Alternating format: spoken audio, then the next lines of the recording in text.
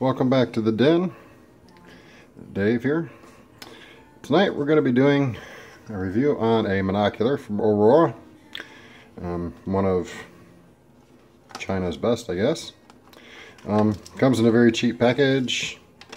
Package when it came was damaged.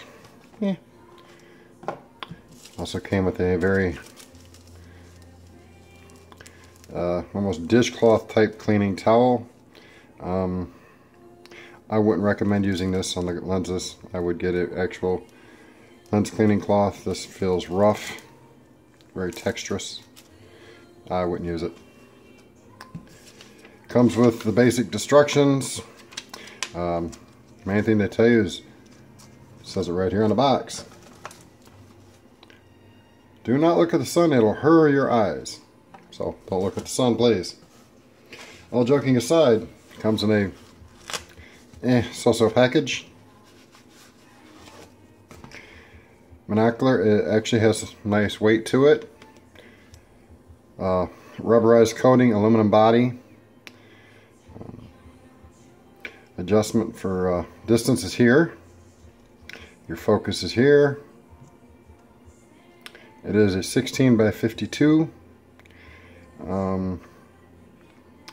I would say it's probably a little less than that, actually. It's only marginally better than my 8 by 32 binoculars that I have from Vivitar, I'm sorry.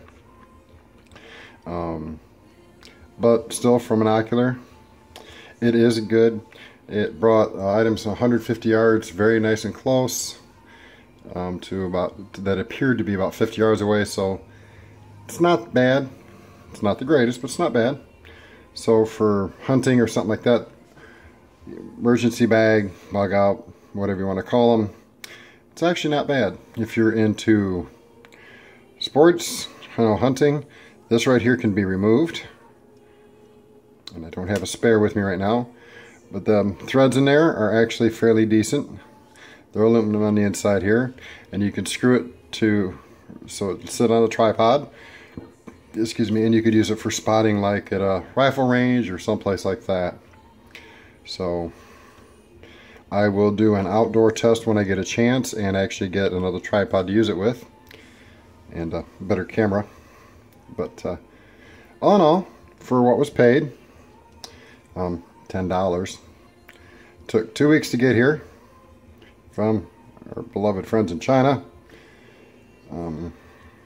That being said, like I say, for $10, it's actually very decent.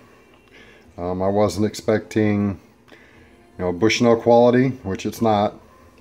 But for a cheap alternative, if you don't mind waiting, it could very well suit the purpose.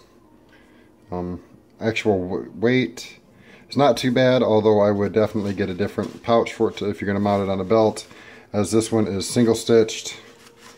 And as you can see, it's real flimsy.